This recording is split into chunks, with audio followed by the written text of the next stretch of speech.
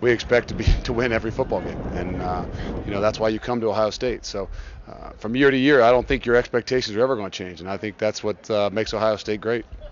He's the hardest working guys I've ever been around, and we've been pushing hard all camp, so I'm excited for this year and what's going to happen. It's been a lot of fun, it's media, filming and stuff. Just learning a lot. What they do, they teach me a lot as a freshman. I just take everything in and I just learn. I believe we got some young guys that have stepped up, but I think as a whole, is where we thought we might be real thin and young.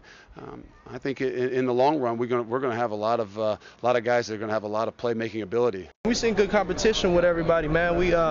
Everybody's just everybody's fast, everybody's quick. It's just it's just a matter of mentally and physically ready. And but the young group is doing fine. We're improving each day. We're ready to go out there and play.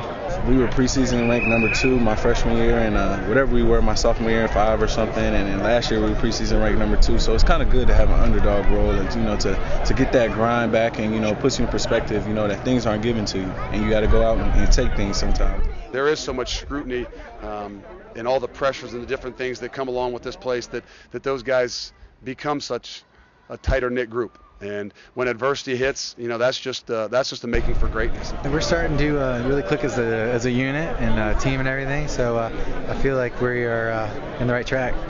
Since all the stuff that's going on right now with the 5 guys out and Coach Tresley, I feel like everybody should come together and just play as a team and shit, because that's what's going to take to win it all. Everybody coming together. Yeah, I think we can.